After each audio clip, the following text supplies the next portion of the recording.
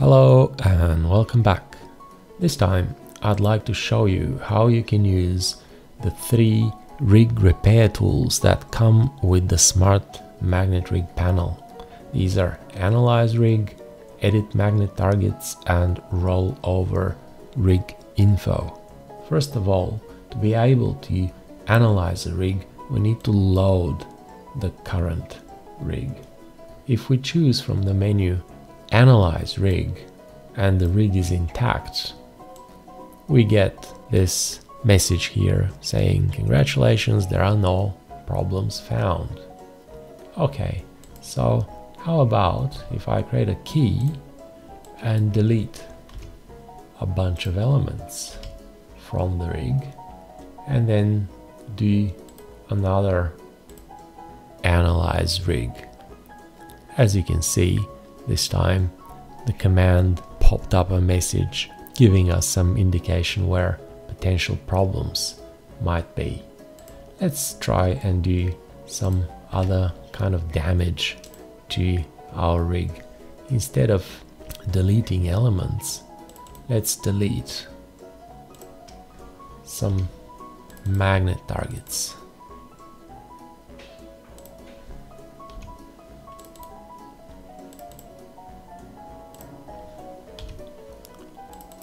As you can already see, the panel itself, which is listening for stage updates, indicates that there are problems here with these magnet targets.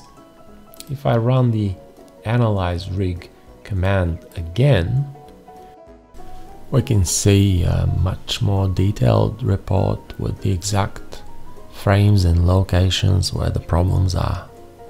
So basically this tool works as an addition to what you would normally get as visual information from your Smart Magnet Rig panel. If we scrub the head to frame 1, we can see that the only problems here are the missing magnet targets. If we go to frame 10, you can see that these elements are also missing, and this is visually reflected in the panel.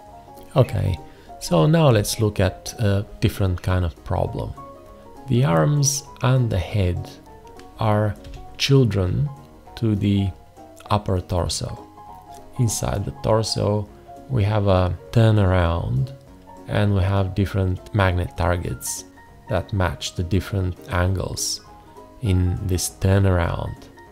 So if we go to the previous frame and snap the elements snap correctly, which means magnet targets are positioned properly. But just for the sake of this demo, I've created a bit of a mess with the magnet targets here. If I snap, you can see that obviously elements snap to wrong places. This is because the magnet targets inside are obviously misplaced. One way of fixing this, of course, would be to just move them around. But I'd like to show you how to use the specialized magnet target tool called Edit Magnet Targets. You choose it from the menu in the Smart Magnet Rig panel and it pops up this dialog here. The dialog shows us the metadata that is written invisibly in the individual magnet target. With these buttons here, with the arrows, we can cycle, as you can see, through the magnet targets in the current frame. And with these buttons here, we can jump back and forth through the keys on our timeline. So if we look at this first magnet target, this is the ID. I can just copy it and go to the next key, paste the correct ID instead of the wrong one and click apply. I'll go back to the previous key go to the magnet target for the neck in the front view where it worked correctly. Copy, switch to this magnet target, paste it here and apply. And finally, I'll do it again for the third magnet target. Go back to the previous key, copy its ID, go to the next one, choose the target that I want, paste and apply. Now if we go outside and do smart magnet joints, everything snaps back in place. So we fixed the IDs instead of moving them around. Same thing if, for example, a magnet target is accidentally deleted and we decide to just create a new one, Shift plus tilde key, we create a brand new magnet target. And by pressing tilde, it will snap to its proper position, but it will not work until we give it an ID. And since there are other places where we can grab the ID from, we don't need to link the element again, which can potentially create a mess. So from the front on, I'll just select this one, go edit magnet targets, copy its ID, go to the next key, cycle until I get this one. As you can see, currently does not have any metadata. I'll paste the correct one, press apply and close, and it will just work fine.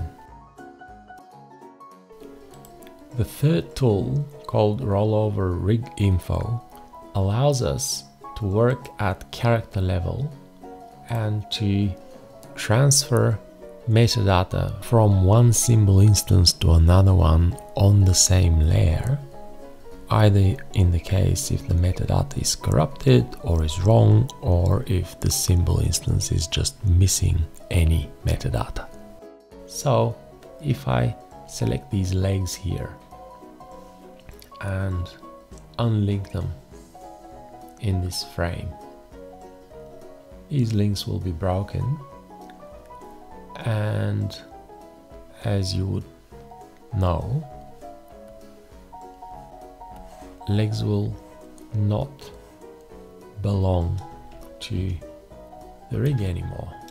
They lost their metadata and they wouldn't snap back. If I go to this frame, which is healthy, I can choose these frames, go to rollover rig info and choose to roll over to the right. So it will work over a specified range of frames to the left or to the right of the current selection.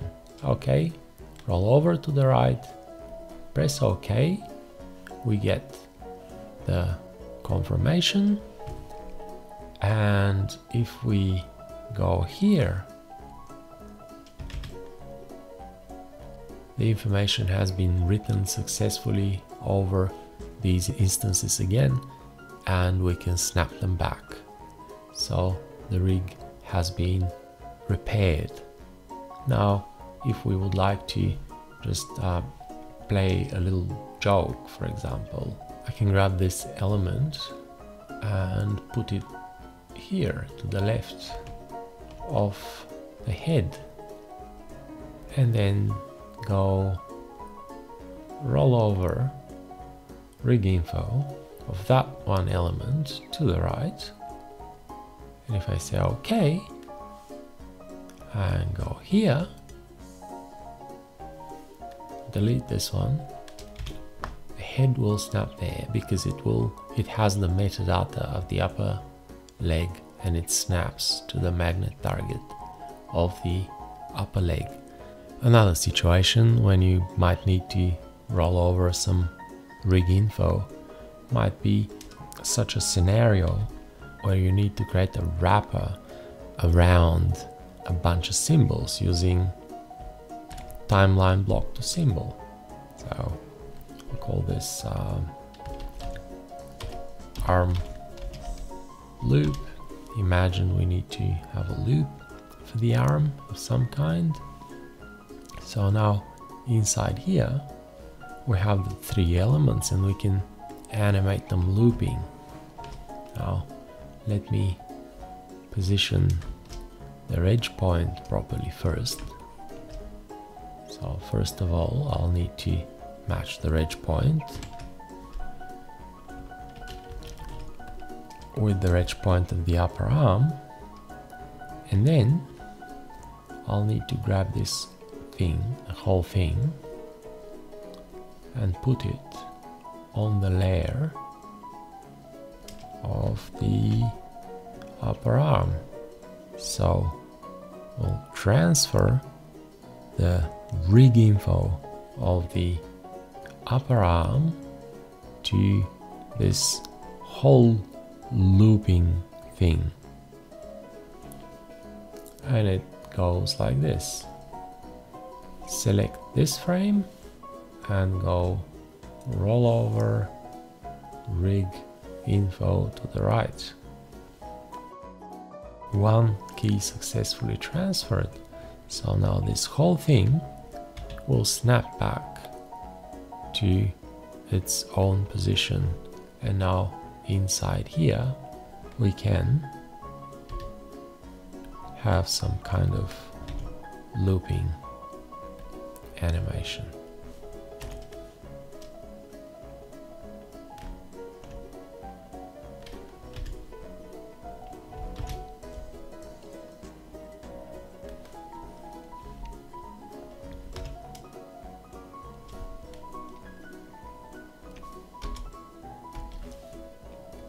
And on the outside, of course, we can move it and do other things. So I think this pretty much covers our rig repair tools. Thanks for watching.